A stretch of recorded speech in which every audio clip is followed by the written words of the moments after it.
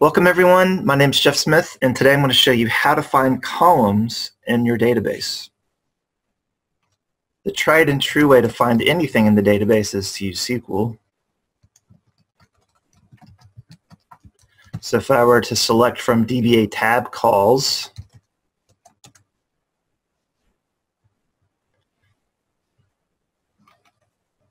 and I used a like predicate,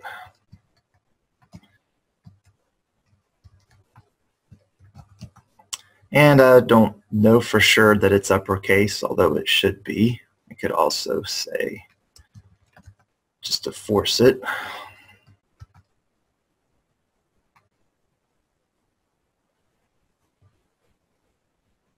and this will take a second. Okay, so I have 3 column names that have this text in it, and I'm pretty comfortable with our data dictionary, so that's not that hard for me. Although if I want to go open and explore one of these objects, I now have to go find it in our connection tree or type it up here and control-click into it, and I'm lazy. So I want to show you an alternative way to find things in your database. So if you click on the binoculars button, or if you go to View, Find DB Object, which, here we go. Again, I'm lazy, so I'm just going to click the button. This opens a new panel. And this is the search mechanism for your connection. So I'm going to choose my connection. And what schemas do we want to search?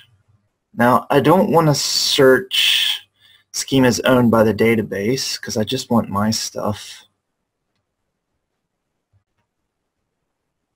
And so I'll trim it down a bit.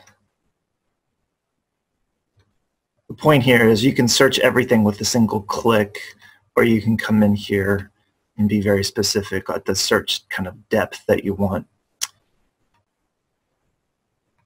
Object types. Now, I'm not looking for objects named something. I'm looking for columns belonging to a view or a table of a specific name. So I'm going to uncheck object types, but I could search across both at the same time.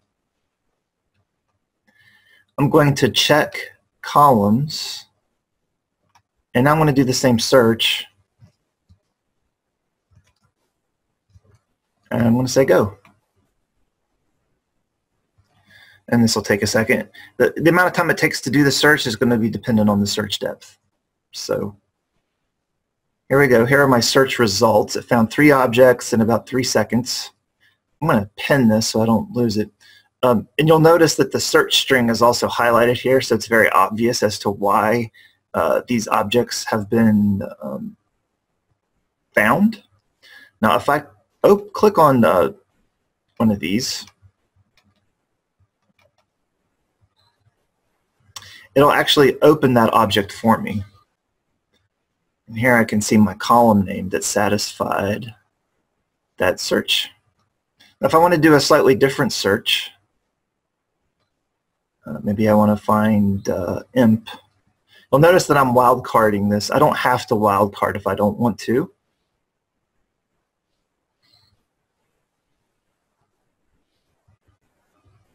The search results are organized by schema, then by object type, and then you have a hit for each. And imp is very, very common. You'll notice that I still have the original search. That's because I pinned the editor. If you don't pin these as you go to do searches, you'll just have the single search result. And if you want to compare searches and have searches side by side, you just do the new document tab group trick. And again, these are object navigators. So if I want to go open this view, I just double click on that view. Actually, I think you double click on the column, yep, and it'll open it.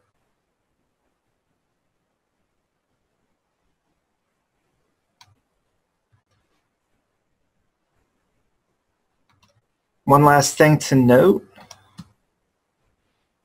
your search history is in here too. So I can see where I've searched for imp and tweet wildcarded, and it also remembers the search depth. So the particular schemas and the particular object types are remembered, so you don't have to go in there and toggle those things back and forth. So that's today's tip. Thanks for listening, and happy SQL debbing.